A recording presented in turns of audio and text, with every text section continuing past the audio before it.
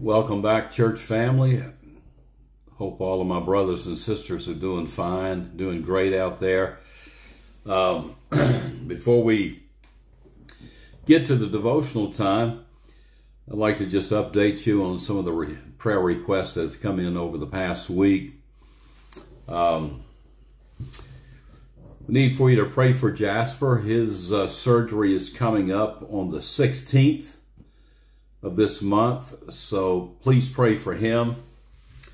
The Kiners have already made their way to him, and we want to be praying for their safe return when they find it necessary to travel back up to Virginia. So pray for Jasper, pray for the Kiners if you would. And then pray for our brother Ronnie Connor, who took a fall several days ago and took a pretty good blow to the head. He's doing better, but still needs the Lord's healing. So pray for Ronnie. Also, Eva Aldridge. She went to a new doctor yesterday, and just pray that the doctors would be able to give her guidance as far as where to go from here. Pray that God would give these doctors the wisdom that they need to determine what she needs. And then Brother Bob Eshelman is going to be having some testing done tomorrow, and then two more on June the 22nd to determine what's causing him to have some issues with numbness and weakness in several parts of his body. So please pray for Brother Bob. These episodes are happening more frequently, and pray that the doctors would be able to determine what's causing these problems. And then Rob Craig will be having a test to determine if he has a hiatal hernia real soon. Pray about that. And again, remember to pray for our police officers and first responders as the riots continue across the United States. We definitely need to be praying for our politicians right now, that God would give them wisdom, particularly in light of the fact that they're being challenged in many corners of the nation to defund the police, which would be a very tragic thing. So pray for wisdom, pray for boldness and courage in the face of this challenge, if you would. America needs a lot of prayer right now. Then I talked to Linda Ayers today, and many of you have already received the email that her grandmother, actually Tony's grandmother, Grandma Ayers, is declining. And it looks like, from what Linda's being told, that she has at the most about 2 weeks to live, but she could pass into the presence of the Lord really at any time now. So be praying for Grandma Ayers and the family. Also Denise Ukrop and her dad, Alton Moody. Just a reminder to keep John McDonald in your prayers. I talked to Charlotte today, and John's still holding his own.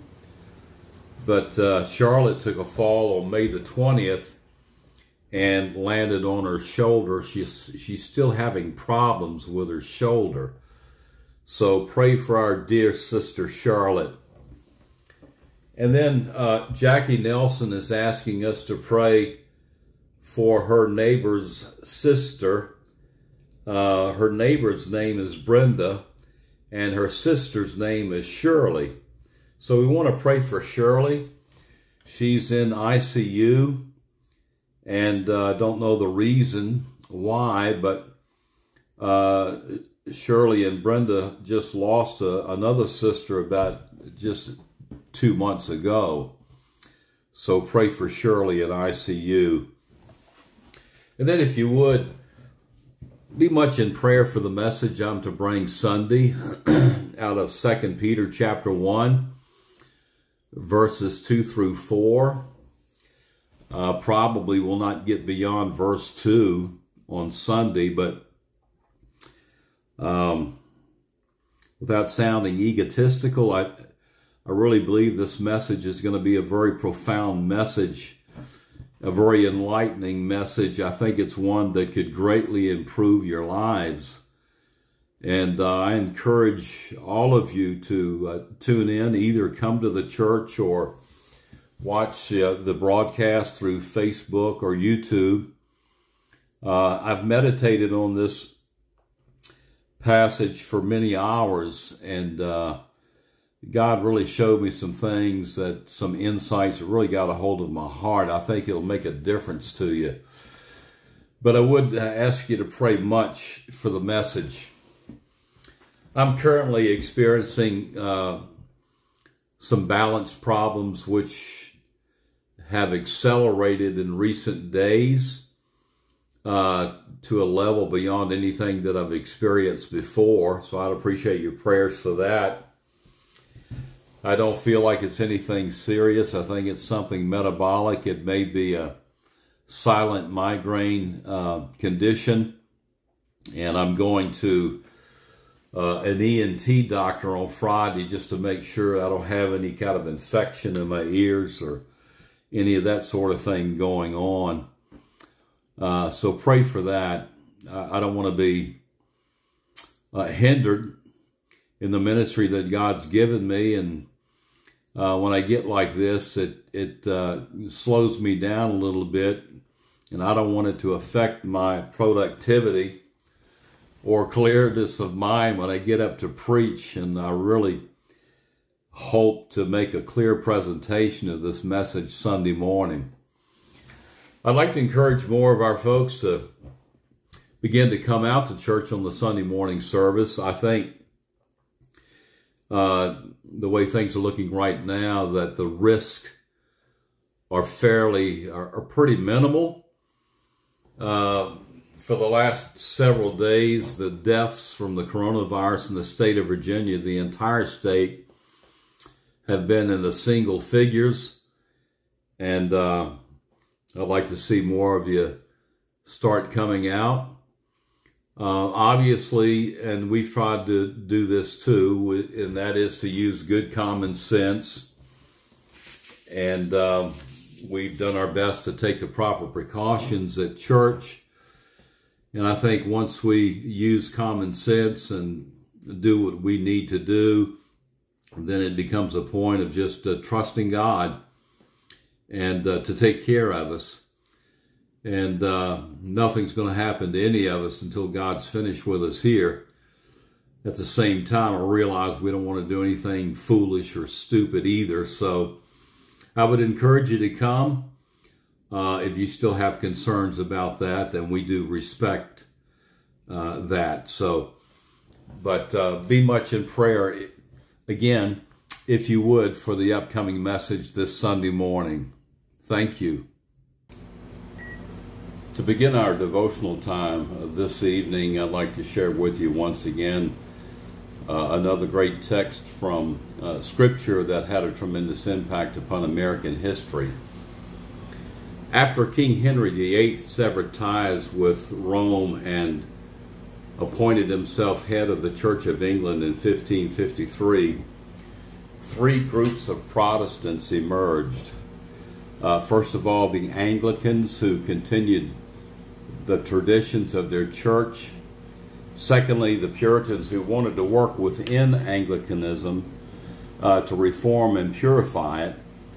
And then thirdly, those who were separatists and dissenters, determined to establish their own independent congregations. Over the next 100 years, the Puritans and the separatists faced extreme pressure from the English crown, compelling many of them to flee the country. The Great Puritan Migration, led by John Winthrop, occurred between 1620 and 1640, resulting in the establishment of the Massachusetts Bay Colony and the founding of Boston. But before these Puritans were the separatists, those who came to Plymouth Rock on Cape Cod aboard the Mayflower in 1620. The Pilgrims, as we call them, were dissenters who had been, as one historian put it, harried out of the land by various British monarchs. And many of them fled to Holland, where one congregation led by Reverend John Robinson flourished and tripled in size. But these dissenters grew concerned at how easily their children were being assimilated into the Dutch culture. They were strangers in the land. And somehow an idea arose in their hearts to immigrate to the New World, where they could establish a colony to freely pursue their English customs while retaining religious liberty. It was a breathtaking idea. With the exception of Jamestown, no English colony had survived in the New World, and Jamestown was hardly an exception. It was a disaster. Of the 3,600 settlers sent to Jamestown between 1619 and 1622, 3,000 of those perished. Going to the New World must have seemed to these dissenters like colonizing the moon, yet they felt compelled to go. They said, quote, "It is not with us as with other men, whom small things can discourage or small discontentments cause to wish themselves home again." As one of them, William Bradford, would later write, they knew they were pilgrims. Their beloved pastor, John Robinson, was heartbroken when he realized he couldn't leave with the bulk of his congregation to travel with the pilgrims. He hoped to join them later, though death would keep him from fulfilling his dream. Unable to go himself, Robinson led his church in an emotional send-off. About 125 church members had signed up for the first voyage, with the rest planning to come later. Robinson proclaimed, as the historians wrote, a day of solemn humiliation, on which he delivered a passionate sermon based on Ezra 8:21, which is about Ezra leading the remnant of Jews from exile to the Promised Land. Robinson's text apparently encompassed the following verses of that chapter. I read in Ezra chapter 8, beginning at verse 21. "Then I proclaimed a fast there at the river Ahava, that we might afflict ourselves before our God, to seek of him a right way for us, and for our little ones, and for all our substance. For I was ashamed to require of the king a band of soldiers and horsemen to help us against the enemy in the way, because we had spoken unto the king, saying, The hand of our God is upon all them for good that seek him, but his power and his wrath is against all them that forsake him.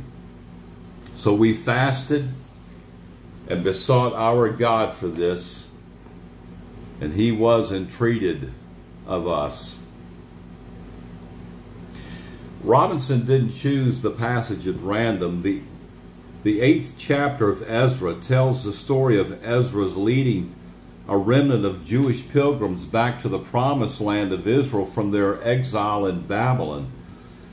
It would be a hard and dangerous trip, but Ezra wanted to direct the hearts and minds of his people to the protective hand of the Lord who was leading them. Robinson must have felt like a modern-day Ezra, and indeed in many ways he was.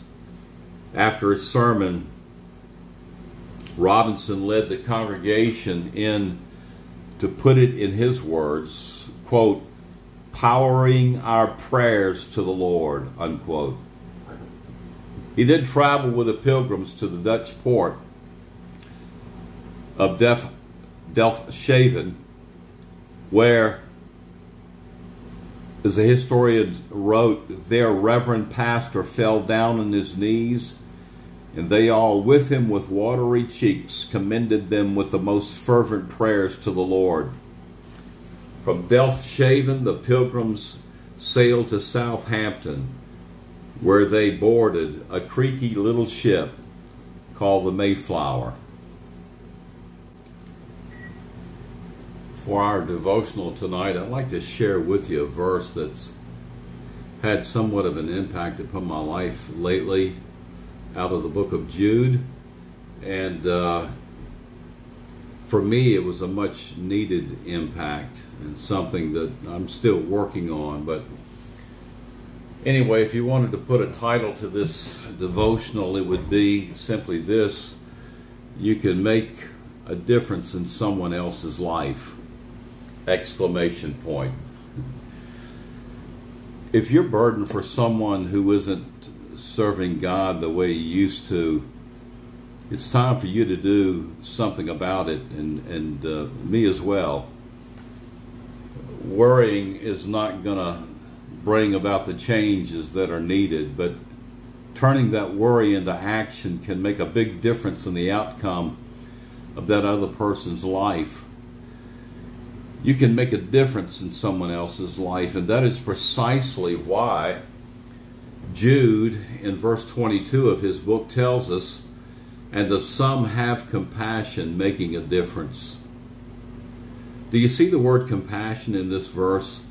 This word is taken from the Greek word eleo, which in this case refers to deep-seated.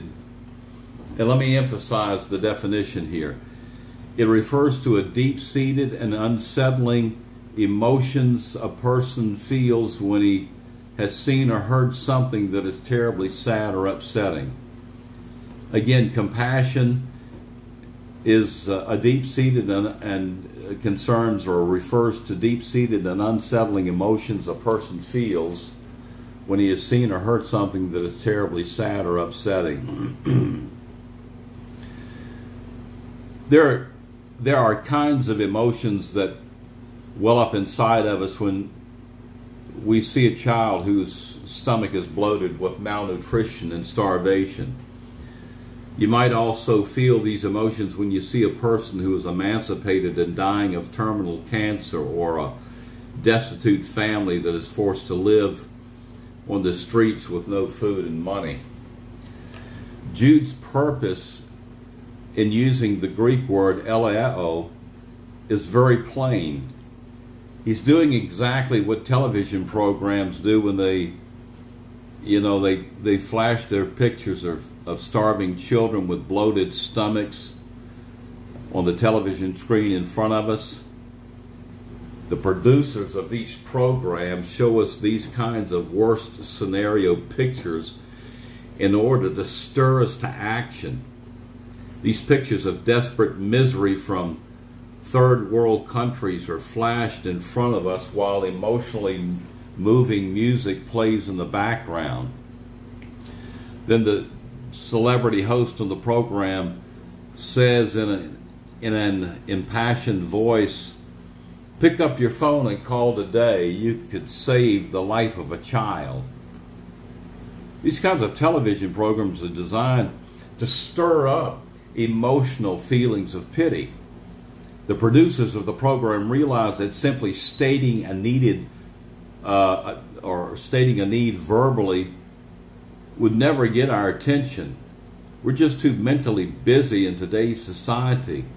Therefore, they make the need as graphic as possible, knowing that pictures speak 1,000 words and are much more effective in arousing pity from our hearts. However, arousing pity is not the ultimate aim of these programs. The horrifying pictures and emotional musical background, are designed to convince you to pick up your telephone and call the number on the television screen and make a donation to help the cause of the sponsoring organization. This compassion to act and to do something is the moment when pity is transformed into compassion. I want to say this again, because this is what Jude is getting at. This compulsion to act and to do something is the moment when pity is transformed into compassion. I think most of us define compassion as no more than a feeling of pity for someone. But that's where we're wrong. A feeling of pity for someone doesn't make a difference, but rather a pity that motivates us to take action is what makes all the difference. By itself, pity would simply feel sorry about the situation, but compassion cannot sit and idly watch the scenario grow worse. Compassion reaches out to act immediately and to do something about the situation. It is unmistakably clear that Jude wants to elicit an emotional response from his readers. He wants them to graphically see and understand the seriousness of believers who have backslidden into a life of sin and disobedience. He wants his readers to feel for these critically ill spiritual patients. In fact, he wants them to feel their condition so intensely that he says, and of some have compassion.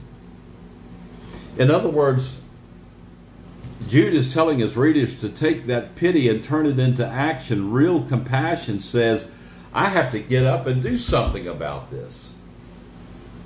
Because Jude uses the word compassion, he is telling us that the spiritual condition of a backslidden believer is just as real and serious as the plight of a starving child, a dying man, or a destitute family.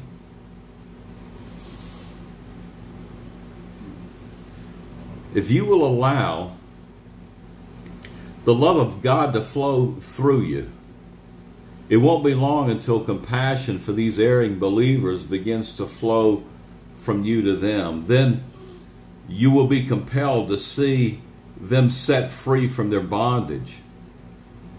That compulsion is the activity of compassion. You may think, yes, but those believers knew better. If they had stayed faithful in their walk with the Lord, they wouldn't be in the mess that they're in right now. Isn't it their fault that they're in trouble? And the answer to this question may be yes, they are to blame for their condition. However, consider this. Wouldn't you have compassion on a homosexual who contracted AIDS due to his own illicit sexual activity? Although his own actions got him into the mess, wouldn't it still grab hold of your heart when you saw him or saw his body wasting away? Wouldn't his helpless condition make you wish there was a cure for AIDS? In the same way, even though a sinning believer may have gotten himself into trouble because of his own actions, we must not therefore shut off the flow of God's compassion that resides within us. Believers who have become spiritually deceived need a touch of God's power more than they ever did before. Therefore,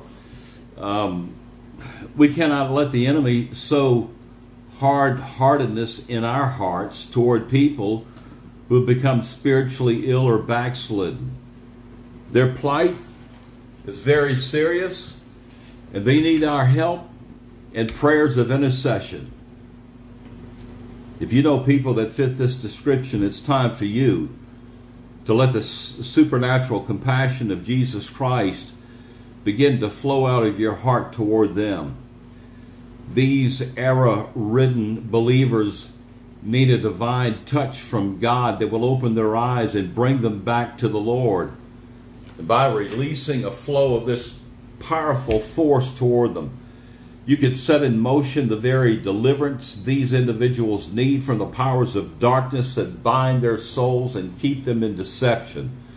This is why Jude urges us to release this delivering flow of compassion when he says of some have compassion making a difference. This kind of compassion is a mighty force that reaches into the flames of judgment to snatch people from destruction. Why not? Open the bowels of your heart and allow this supernatural flow of compassion to start flowing through you today. Just think, by opening your heart and letting compassion flow through you toward these people, you could be the very one God uses to bring them back home again. May God help us to that end. And let us pray for one another, that we would have great compassion for those in spiritual need. Amen.